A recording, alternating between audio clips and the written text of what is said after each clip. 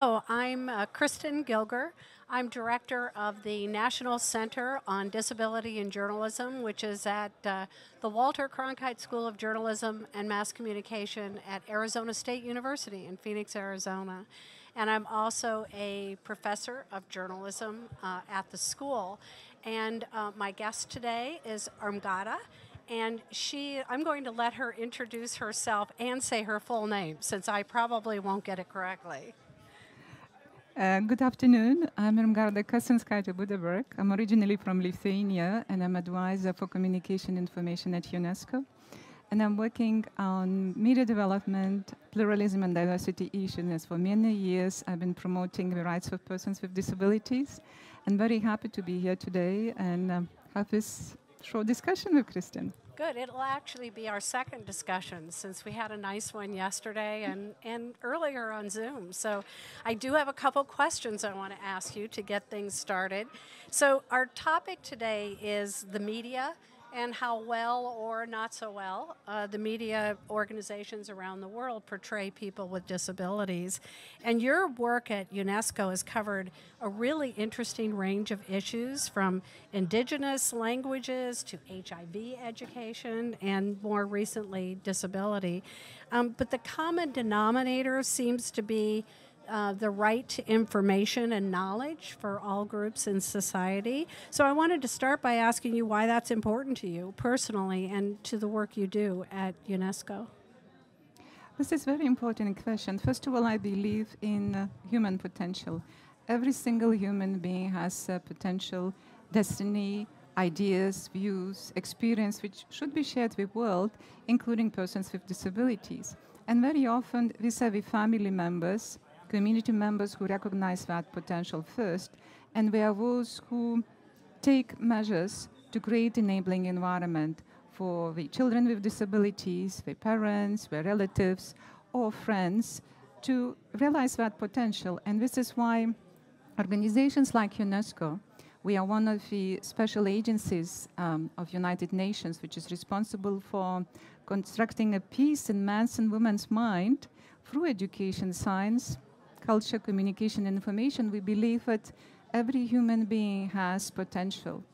We believe in human rights, that every human being has the rights and fundamental freedoms to access education, to express freely its own views, and contribute to the societal development. So this is why we work on issues related to promotion of disability rights, and we encourage institutions like media institutions to fully cover aspects related to disability issues in society. Let's talk more about media. So why is it so important how the media portray and cover people with disabilities?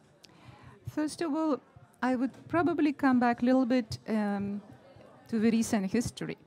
In 2006, the world community and United Nations General Assembly adopted the United Nations Convention on the Rights of People with Disabilities. And since few decades now, we could see a tremendous progress made in the promotion of persons with disabilities rights.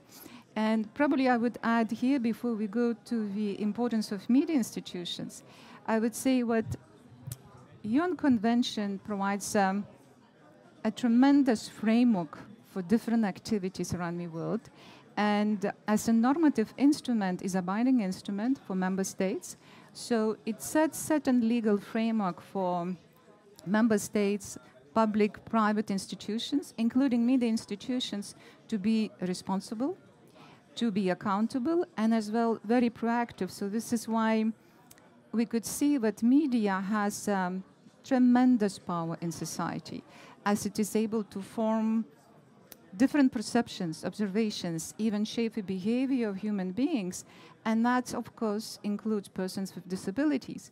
And sadly enough, we see what, despite the fact that there is a progress, still there is a lot of work to be done. And we really would like to see what media takes this as an important area of their work.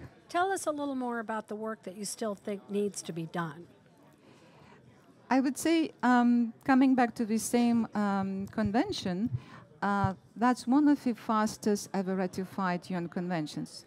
from 193 member states, we could see today we have 186 member states who've ratified. And there are special provisions as well for media institutions, how to cover, how to report, and actually encouraging media institutions to do more work in this area. And the principles of inclusion, participation, equity were equally applicable as well for media institutions. And that relates to how persons with disabilities are covered, what are the issues presented to the society, what are the frames are used, and what are the inspirations, what are the ideas coming out of that in terms of society's reaction, understanding what are the issues and what can be done. So there is a lot of work to be done, and here I would say as well, first of all, the lack of public awareness, it still needs to be increased, because even if we speak about tremendous progress, sometimes simple things like public awareness, what principles of inclusion matters, principles of diversity, equity for everyone, including persons with disabilities. And that's equally important for media professionals. But if we cover whatever subject, we as well have to make sure what the views of persons with disabilities are presented. And we are presented in the right way, but we do not stigmatize or increase certain stereotypes, but in opposite show the reality in which people with disabilities live. Yeah, so more coverage and better coverage, basically, in terms of framing and language, and those are the kinds of things that you're talking about.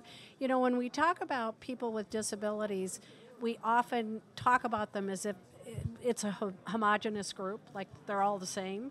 What do you think are the range of differences within the disability community that it's important for the media to recognize? This is a very pertinent question. I would say we still see what persons with disabilities are presented or seen as a homogeneous group. Mm-hmm. And this is probably one of the first steps towards that great awareness about persons with disabilities, because persons with disabilities, we have differences. We live in different geographical areas. There are differences in gender, ethnicity, social, cultural background, even not speaking about languages, what we use or sign. Mm-hmm. And what do we live? What are the habits, aspirations, and ideas we have? So this is why it is important that when we cover and promote disability inclusion in media, we take a full diversity of social, cultural aspects, and we present persons with disabilities from a wide diversity of issues. But we zoom in, what we really go to the core of the issues, what matters for persons with disabilities. And obviously this is a part of professional standards, ethical standards, and we need to build capacities of media institutions, media professionals working together, raising awareness, but at the same time making sure that media coverage, media reporting, starting from programming to production, to dissemination of media content, is in conformity with international normative instruments. And that's probably important as well, to make sure that capacity building comes together with development of digital skills.